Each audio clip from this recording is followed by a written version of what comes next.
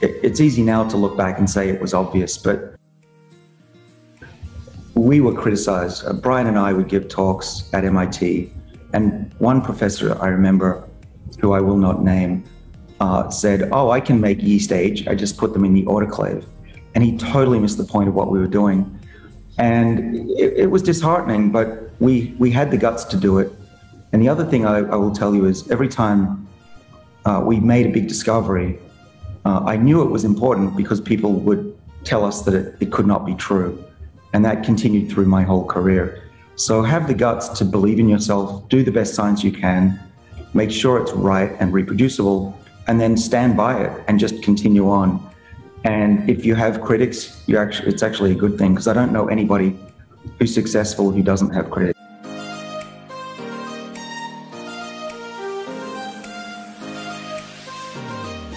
So there will be advances that will together have a big impact, similar to cancer, where we have chemotherapy and then we add immuno-oncology therapies. And we have made a lot of progress. There's a lot of people who are alive today that would have died from cancer 20 years ago. And so it's going to be the same. We're not going to all suddenly live 100 years longer, but we are going to slowly live longer and longer and longer. But I think there are two differences. One is that treating aging seems to be much easier than treating cancer.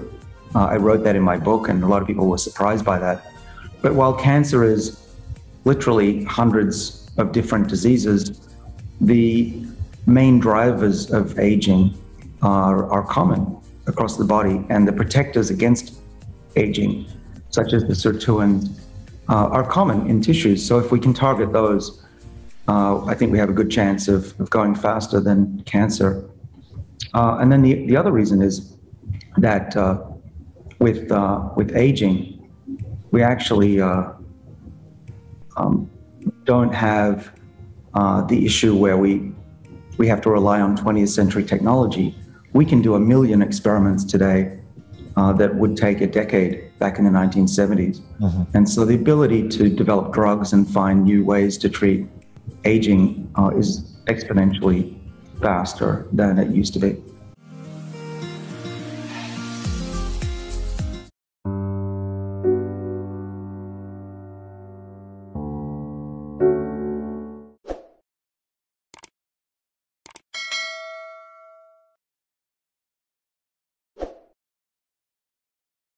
Maybe we can talk a little bit about sirtuins.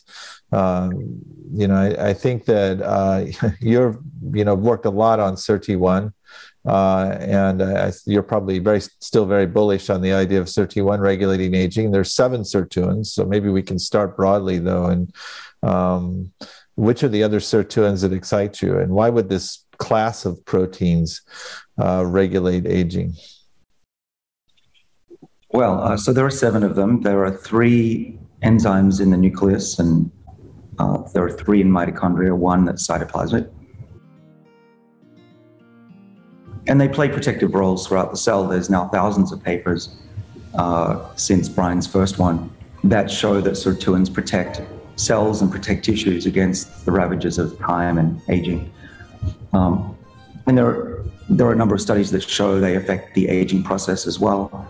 The one that seems to be the most potent, or perhaps the easiest to use in an animal, is SIRT6. SIRT6 is similar to SIRT1 in that it binds to chromatin and regulates genes, and also is involved in DNA repair, broken DNA repair. And what's been striking is that Chaim Cohen, a former postdoc in my lab, has shown now in a number of different ways that SIRT6 is a longevity gene. And when you make a mouse that overexpresses it, it will be healthier and lives longer and is resistant against diseases such as type 2 diabetes. Now, what's exciting about that is that you can activate SIRT6 just like you can activate SIRT1 with small molecules. And that's what these companies are doing, is to find a drug that could activate SIRT6 to treat a variety of diseases. Cancer is one possibility. But also it could be one of the first molecules to truly slow down the aging process.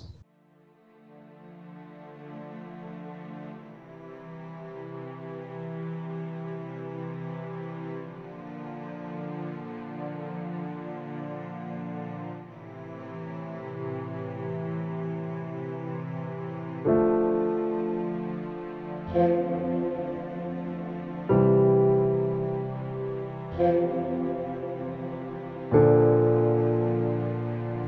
done a lot of work on SIRT1 and NAD's role, right? I mentioned earlier, raise NAD in the endothelium and block SIRT1. I think it's just because of labs' preference, not because of biology. Chaim, who works on SIRT6, and Raul Mostoslavsky and Vera Gorbanova, they don't think about NAD. But I would be surprised if it's not just as important for SIRT6 as it is for SIRT1. It's just that the experiments haven't been done yet.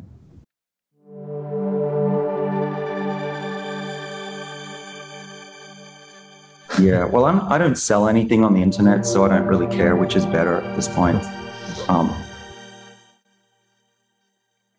Some professors do sell stuff, and they're often out there claiming that NR is better than NMN.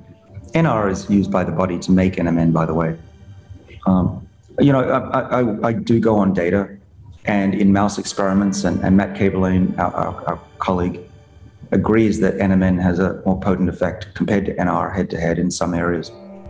No one's done a human clinical comparison of NR versus NMN to raise NAD. And so these arguments are really semantic. What I can tell you is that NMN and molecules like NMN work really well in people to raise NAD levels 2 to 3-fold in the blood, in white blood cells. And we're doing trials here at Harvard and around the country in the US to treat diseases. And so we're looking at one particular disease called Friedreich's ataxia. We're also looking at muscle strength, oxygenation, endurance. And so I'm hopeful that at least for NMN, we'll have some really clear and hopefully positive human data using NMN or molecules similar to it to treat a human condition. And those results will be coming out early next year. But I don't like getting into the debate about which molecule is better. There's a whole supplement war out there that, to me, is something I don't even want to get into.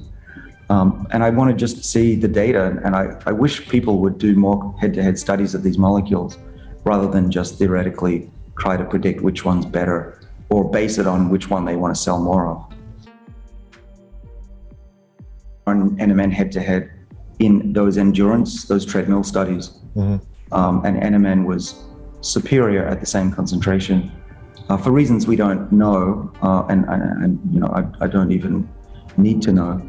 But that's one important data point, that based on that, NMN was working better.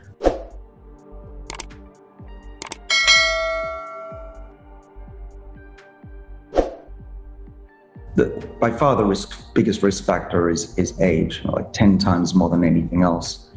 And by reversing or improving the age and the resilience of the body in old age, I think is the best approach besides vaccines to be able to deal with this and future pandemics. The reason is that as the body gets older, the immune system declines and overreacts often to an invading organism or virus. And we know from studies that if you regenerate or improve the health of the body, it can fight diseases. And there are a number of clinical trials using molecules that are thought to slow aspects of aging or reverse it. There's a trial with NMN, there's a trial with NR, metformin, and even rapamycin. And then there's another class, which we haven't brought up, called senolytics, which seem to also be important, particularly in treating long COVID, which may in fact be driven in part by those accumulation of senescent cells in the body. So yeah, I think that really a lot of focus should be put on treating aging itself as a way to allow older people to combat COVID-19 and other infectious diseases.